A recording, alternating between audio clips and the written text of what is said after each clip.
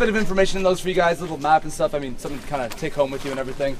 But first things first, I want to thank you guys for coming on this tour today. I mean, it's really early, so well done for making it this early. But as well, I know this is your free time. I know you guys are on vacation right now. You could be, honestly, anywhere else using your free time to have fun, to sit on a beach or something like that. You came to a former concentration camp to learn about something it is going to be quite dark, right? Today's not going to be an easy day. It's going to be quite heavy. It is going to be dark, obviously. So for you guys to use your free time to do something like this, I really appreciate it because it's not an easy thing to do, right? I also want to thank you guys because a certain percentage of your ticket sales to Sandemann's has actually gone directly to the Sachsenhausen Memorial Service to keep it running. So the administrative costs, paying the employees, the repairs that they have to do, you guys have directly helped this place keeping these memories alive, right? Which I think is pretty amazing as well. But you guys have also done something very strange.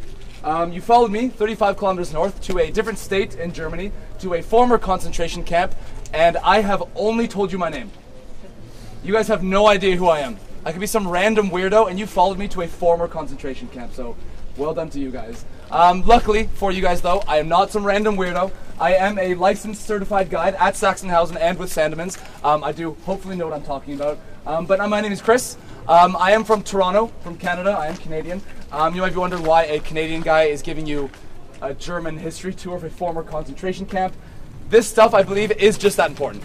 I didn't necessarily come to do this job, but now that I have it, I do find a lot of value in it because we have a lot of modern day parallels to a lot of these things we're seeing today, right? These things have not ended, right? And we'll get into that a bit later. I've been in Berlin now for 3 years, just over 3 years, which is, I can't believe I'm saying, I planned to come here for 1 year, but it's been 3 now. I lived in Ireland for a year before that. I lived in Sweden for a year before that, so I actually haven't really stepped foot in Canada for a long time, much to the chagrin of my parents and my friends, but that's about all I have to say about myself.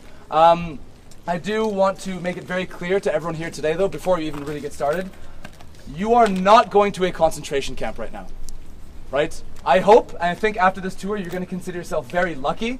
You will never, ever, ever go to a concentration camp. I hope. What we're going to see today is a memorial site. This is treated as a site of remembrance. It's treated as a site of education, and that's how I'm going to treat it today. That being said, sometimes after I say this, people ask me, oh, is this a model? Is this a mock-up? Is this kind of, did they rebuild it? No. Pretty much everything we're going to see today is original. This is where Sachsenhausen was. The barracks, the guard towers, most of what we're going to see today is going to be original. I'll point out to you guys what is and what isn't, but you're not going to a concentration camp.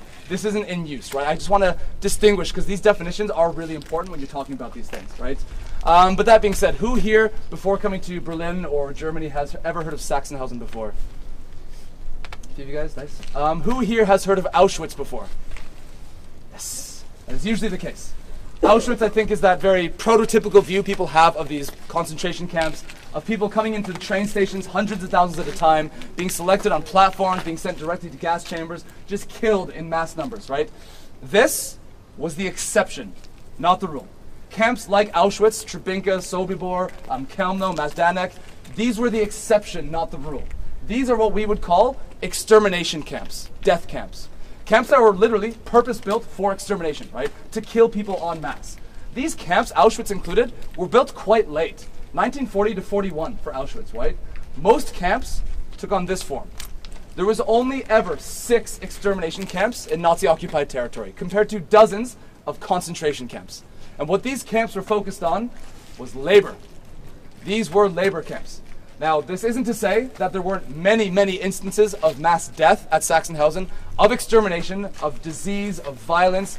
This was not a nice place to be. Don't get me wrong, right? The whole idea, however, behind Sachsenhausen is extermination through labor. You're still going to die.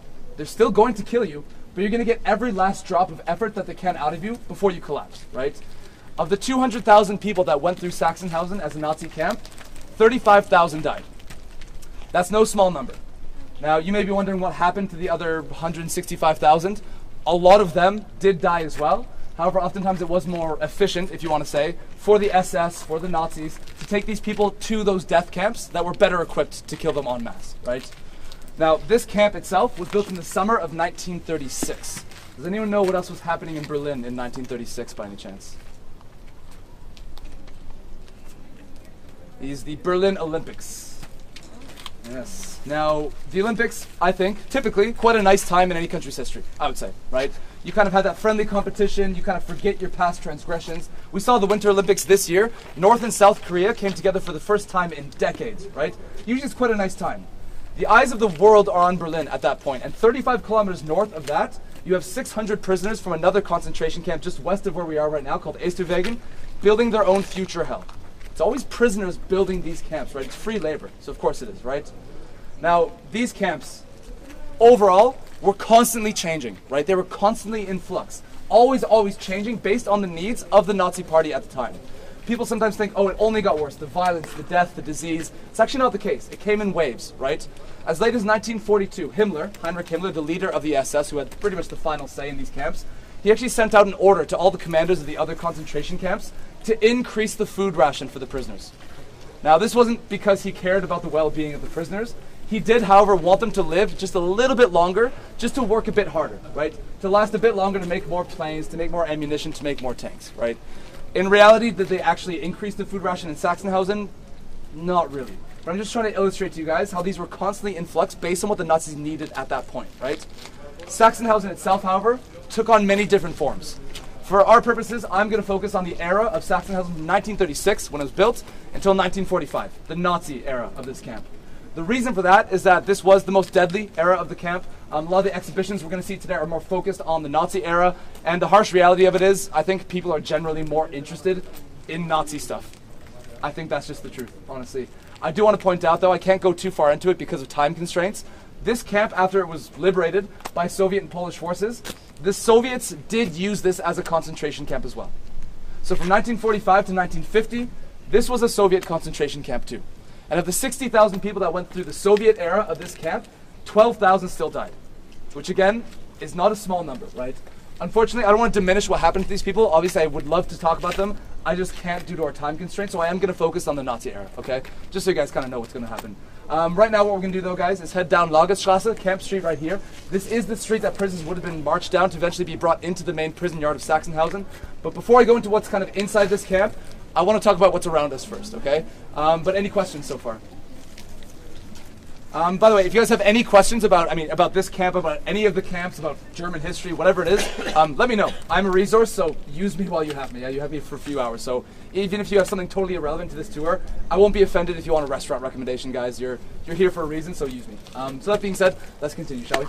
As Nazis had no Jewish people or homosexuals or no one political enemies, things like this.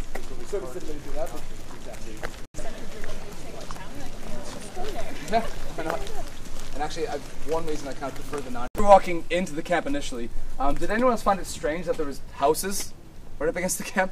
Kind of weird, right? Those houses were actually built at the same time as Sachsenhausen in 1936. And what these houses are is the SS housing estate. So the SS guards, the SS administrators, the officers are living right next to where they work.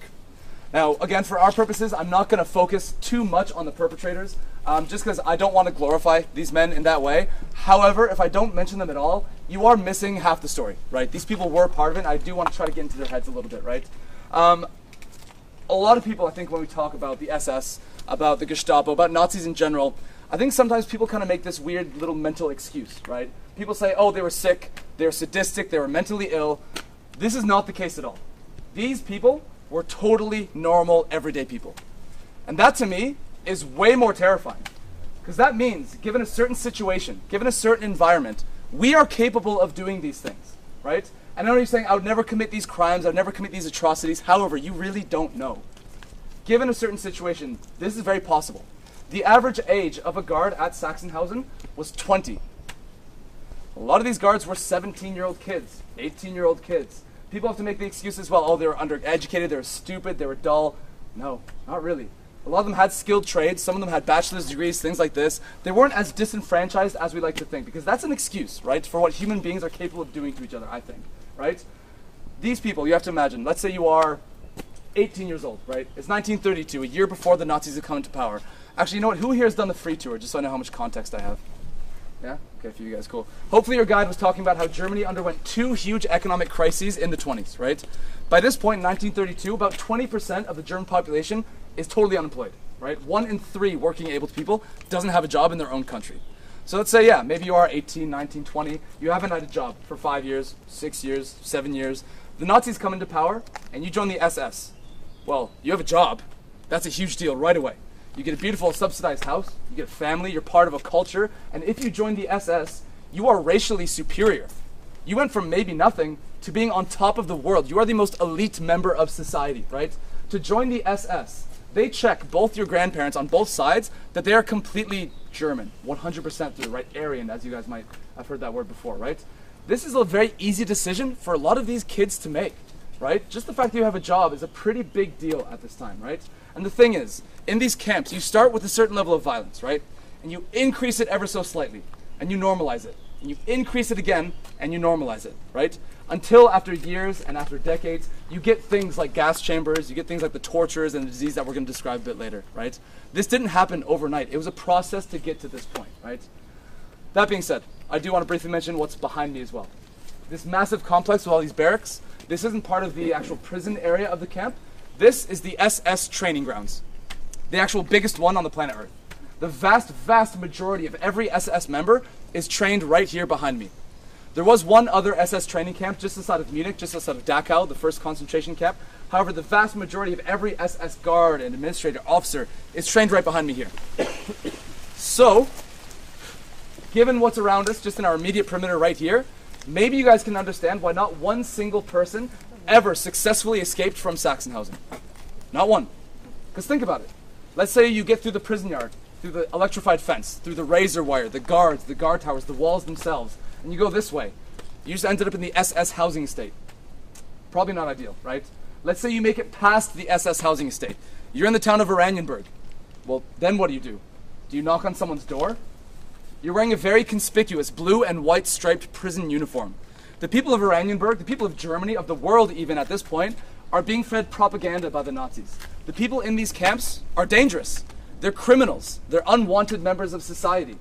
Really, be realistic with yourself, please. If someone goes to your door when you're home, knocks on your door wearing those very conspicuous orange prison jumpsuits, are you really going to help that person? Probably not, realistically, right? That's out of the question, I would say. Let's say you make it in this direction. You just ended up in the biggest SS training camp on the planet Earth. Again, probably not ideal. So, you go this way. You're going to be in a forest for a couple kilometers. As a prisoner, completely exposed to the elements. You don't have a hat, you don't have gloves, you don't even have socks, no food, no water, nothing like this. So maybe you make it a couple kilometers east, right? You just ended up in a sub-camp of Sachsenhausen. Like I said on the train platform, right? These camps, what we're seeing today, it wasn't just this main prison yard. Sachsenhausen on its own had over 100 sub-camps and satellite camps all around it. This sub-camp over here is called the Klinkerwerk.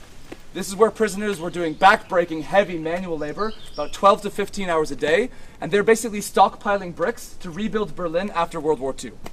The average life expectancy of a prisoner who gets the Klinkerwerk work detail is less than 2 weeks.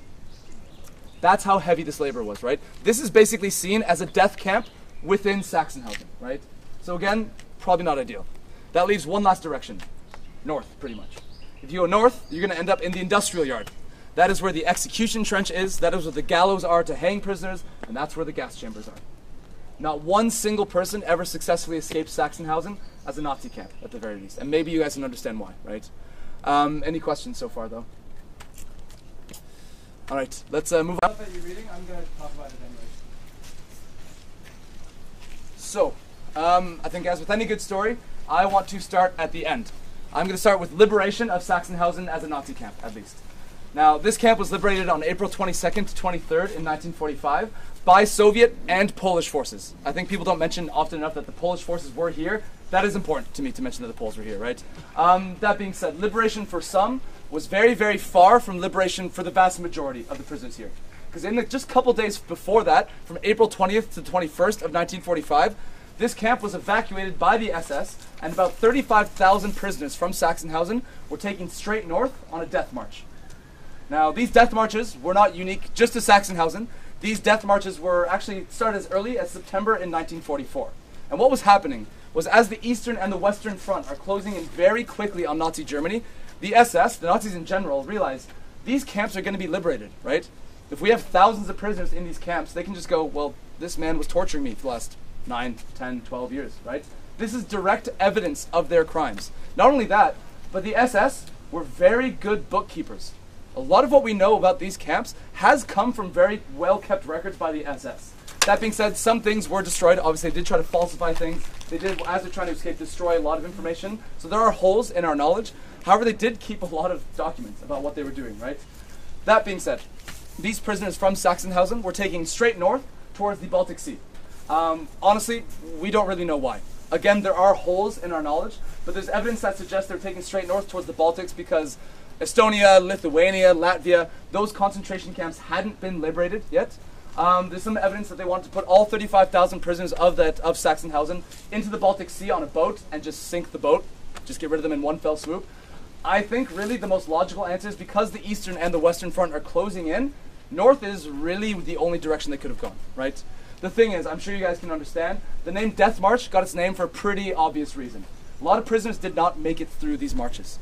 As a prisoner coming from Sachsenhausen, you are forced to march about 20 to 40 kilometers a day. That's 2 kilometers less than a marathon. Imagine doing that now, as a healthy person, hopefully well-fed, healthy, not diseased, not sick, not exposed to the elements. It'd be excruciating for us, let alone these prisoners wearing wooden clogs, broken toes, shin splints, blisters. It's excruciating for these people just to walk, let alone 20 to 40 kilometers a day. So of course a lot of people just die during the death march, from exhaustion, from starvation, from disease, or maybe you trip because you're in such pain, right? Or you fall over, the terrain is uneven, right? If you fall, if you trip, do you think that the SS are going to take you up and carry you with them? You're a useless eater, according to them, right? They're going to shoot you by the side of the road and leave you dead. This is a very, very common sight for the Allied forces, right? And for these prisoners taking the death march, for that matter, right? And imagine as a prisoner in these columns marching through Germany, through Nazi-occupied territory, and you're hearing shots ringing out to either side of you, right? You know exactly what's going on. That could have been your friend, could have been your father, could have been someone you knew. You know this could be you as well. And the thing is, if someone trips in front of you and you trip over them, the SS don't care whose fault it was. They're going to shoot both of you, right? There's no fairness within the SS. Very, very common sight for the Allied forces as they're liberating territory, finding thousands of corpses like this just littered all over occupied territory, right? The thing is, there were some people that were liberated from Sachsenhausen, but I just want to show you the kind of condition they were in down here. Polish and Soviet forces, you had 3,000 prisoners in the medical barracks who were basically too weak to go on the death march, who looked like this. This is from Sachsenhausen. This is what we would call in German a Musulman, which would translate in English to a Muslim. This really has nothing to do with religious beliefs. This is just a colloquial term that prisoners gave to people who looked like this. I think this is sort of our very stereotypical view of a concentration camp victim or survivor, that hyper-emaciated figure, skeletal, more dead than alive. But these 3,000 people, this is who was left in Sachsenhausen, just because they couldn't go on the death march. They're too weak, right? Despite getting immediate medical attention, immediate food, water from the Soviet and Polish forces, 300 still died. They were just too far gone at that point, right? But again, as a prisoner, when you enter this concentration camp system and you see people kind of listlessly walking around that look like this, again, you know this is your future. No matter how strong you are, no matter how strong-willed you are, this is your future if you're only being fed about 200 to maybe 400 calories a day. There's nothing you can do to avoid this, right, if that's all you're eating in a day, right? I do, however, want to point something out to you guys as well. Beyond this person right here, does this image strike anyone as strange? What do you guys notice? Actually, I should say that. I'm not trying to trap you or anything, but I do want you to be critical while we're going through here. What do you guys notice about this photo? Someone smiling at the back. Sorry? Smiling at the back. Yeah, there's someone smiling, yeah. That is very strange, actually. Anything else? They're all women. Yes. They're women, right? Generally speaking, in these camps, women and men were separated. These women are from an all-women's camp called Ravensbrück. Typically, you would separate the men and the women. However, as about January in 1945, as these death marches are coming in towards Berlin, towards Oranienburg, right? A lot of people are coming into Sachsenhausen. The population of Sachsenhausen in 1945 pretty much doubles because of these death marches coming in. And about 10% of that population was women. Now, I do want to talk a bit about women in the concentration camp system. They generally, very generally speaking, were treated a bit better if they're actually in the system. Typically, if you're going to an extermination camp as a woman, they are going to kill you right away because the Nazis feel like they can't use you to work because you're too weak, because obviously the SS and the Nazis were quite sexist as well as racist. However, in Sachsenhausen, in Ravensbrück, probably you are going to be treated slightly better. I don't want to diminish the horrors that these women went through. I'm not trying to trivialize what happened to them. However, because of the kind of sexism inherent in the SS, the women, they have their hair. A lot of these men, you couldn't have hair in these concentration camps. They're dressed a little bit better, and the Nazis and the SS just didn't see the women as much of a threat, just because they were women. Which meant that typically the women aren't going to be getting the back-breaking manual labor that men were doing. Sometimes they would, of course. However, they're probably going to be doing very stereotypical feminine tasks, right? They're going to be sewing uniforms, making flags, working inside. So a lot of people were treated slightly better. Again, I don't want to diminish what happened to them because it was not a nice place to be. A lot of women did die in the concentration camp system. However, I do want to show you guys just how sexist the SS were as well as racist, right? With that though, I think people often talk or have an idea of the kind of physical torture that was going on in these camps. I don't think it's often enough that people talk about the kind of psychological torture that's going on as well, which oftentimes is just as deadly. When we actually go into the main prison yard, you guys are going to see a bit later, you did have electrified fences surrounding this camp as well. A lot of prisoners would actually purposely throw themselves into the electrified fence to kill themselves just to get out of the nightmare, right? Despite the physical torture, but the psychological torture as well. Let's move on down towards the screen building.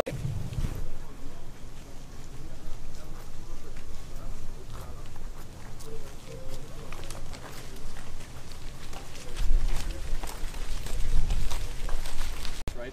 What we have behind me is essentially the SS officers' mess hall. So this is where the SS guards and the officers and the administrators would come here, they would have their food, and after the shifts, of course, they would get incredibly intoxicated. Now, do you guys think that it was SS working and making drinks and cooking food for other SS members? No. It's prisoners, right? They have tens and thousands of people in this camp right here, and it's free labor. So of course, it's prisoners making food and making drinks for the SS. The psychological torture of serving your torturers, it would be immense, right? The man who's whipping you and beating you day in and day out, and suddenly you have to turn around and smile and give him a drink. Pretty awful, right? The thing is, it was specifically Jehovah's Witnesses working in the Green Monster, as they called it. The reason that the SS chose Jehovah's Witnesses to work in such close proximity to them is because the SS and the Nazis in general saw Jehovah's Witnesses as pacifists. The reason for that is that due to a Jehovah's Witnesses' religious beliefs, they will never join the military. And they would never sign an oath of loyalty to Hitler, which meant to the SS that they're pacifists, right? And actually, the Jehovah's Witnesses were the first ever religious group banned by the Nazis. Long before the Jews or anything like this, it was Jehovah's Witnesses. Actually, they were some of the first prisoner population in any of these camps, right? Because they would never sign an oath of loyalty to Hitler. I was talking to you guys earlier when we were walking in, there was mandatory military service for men in Nazi Germany, right? And if you didn't do that, this is where you end up. There were Jehovah's Witnesses that had a chance out of Sachsenhausen to join the military, to sign an oath of loyalty to Hitler, and they would be released. However, because they had those convictions, they never did. Which meant to the Nazis, well, we're not in danger because they're pacifists, right? And to be fair, nothing ever happened in the Green Monster. And think about it. Really, what are you going to do? Where are you going to get poisoned from? Or something like this, right? Where, if you attack an SS guard or something like this in the Green Monster, I guarantee you they're a lot stronger than you at this point. And even if you do manage to injure them or even kill them or something like this, you are not the only one that gets punished. Certainly they're going to torture you for days on end, probably going to kill you, but it's not just you, it's everyone around you too. I'm sure if you guys have read up on North Korea or anything like this, if you escape from North Korea, they put your family 2 generations back into a labor camp like this, right? It's not just you that suffers the consequences of your actions when you have a dictatorship like this, especially the Nazis, right? So you have to consider, if I fight this guy, if I try to hurt him, I'm probably not going to win, and all my friends, everyone I know in this camp, maybe my family, they might get killed too, right? The thing is, comparatively speaking, very comparatively speaking, this might have been an okay job to have. By the sheer fact that A, you're right next to the camp, right? Like I said at the very beginning, most of your daily life as a prisoner is spent outside of this camp in the sub-camps, the work details outside, right? Which means you're probably going to march 5, 10, 15 kilometers to your work detail. Especially in the winter, that march just to work every day to and from could be enough to kill you, right? So you're close to the camp, which is a very big deal, and you're inside. Weather, exposure to the elements, frostbite, hypothermia was a huge problem for these prisoners, as we're going to talk about a bit later. There was one child actually who was digging trenches just outside of Sachsenhausen, digging trenches with his bare hands in the snow in the winter. They weren't given proper tools, of course. He eventually came back to Sachsenhausen into the medical facilities, and the only reason I know about this story is because there's a prisoner who survived Sachsenhausen who saw this, who was also in the medical barracks. He watched because this child's fingers were so frostbitten. The SS doctor pulled off this child's fingers with pliers. They were so frostbitten, they just came right off, right? No anesthetic, no nothing. Now, that child did die. I think he was about 7 or 8 years old, somewhere around there. That child did die, and the reason for his death on his death certificate was old age. That's how little the SS care, especially in the later years, right? Because who are they answering to? The Nazis are the government. They are the police. They are everything, the judiciary system, right? They have no one to answer to. So especially in the later years, as people are dying, they're still filling out certificates and notifying, right? However, they're just choosing at random from a medical journal a list of 8 reasons, just at random. So that's how you can have children dying from old age, right? But that being said, do you guys have any questions thus far? All right, let's move on just a bit towards...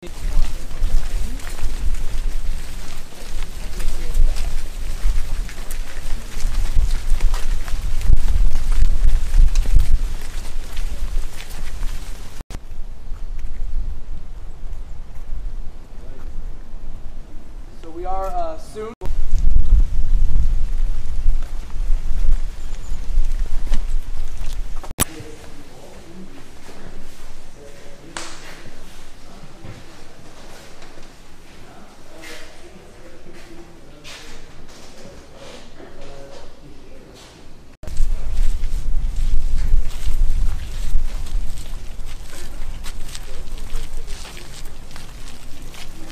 But what you guys see behind me here, which started basically as a sand pit in 1936, very quickly by 1938 become the execution trench behind me right here. So this is where prisoners down this ramp would line up and they'd be shot by firing squad against this wood wall right here.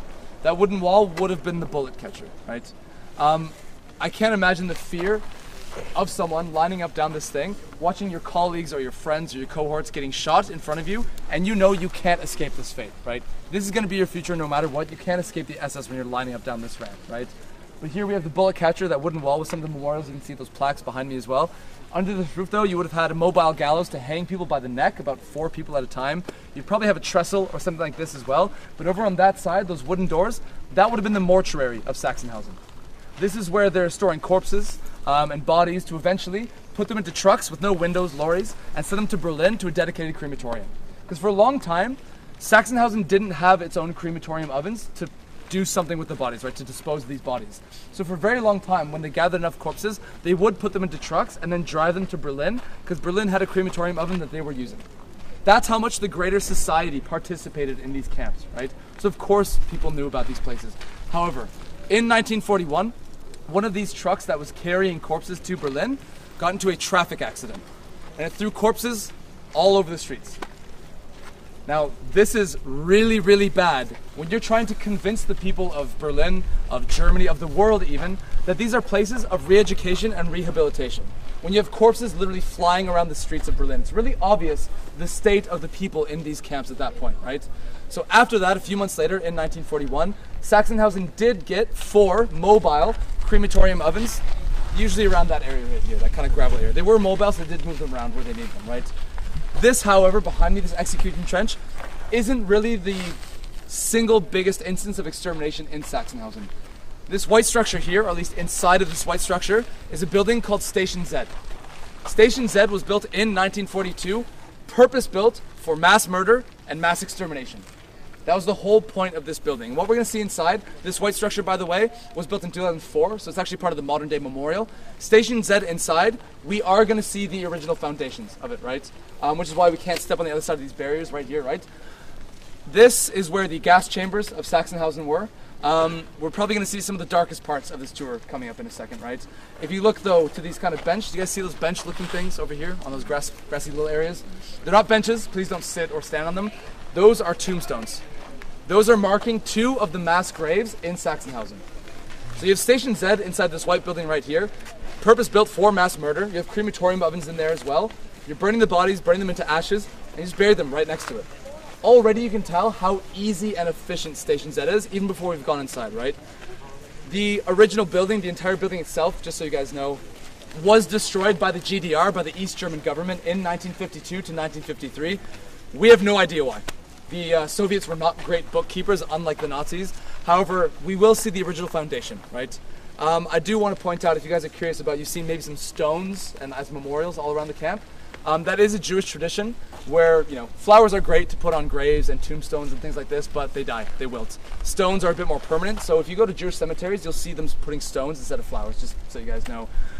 That being said as well, actually I forgot what I was going to say. They didn't often always bury the ashes of these people. Sometimes they would use the ashes and the skull fragments and the bone to repair these pathways. So very probable, unfortunately, some of this dust that's on your shoes is human ash, actually. So we're actually walking on top of these people I've been talking about all day. Let's go inside Station Z. We are going to see some of the darkest points.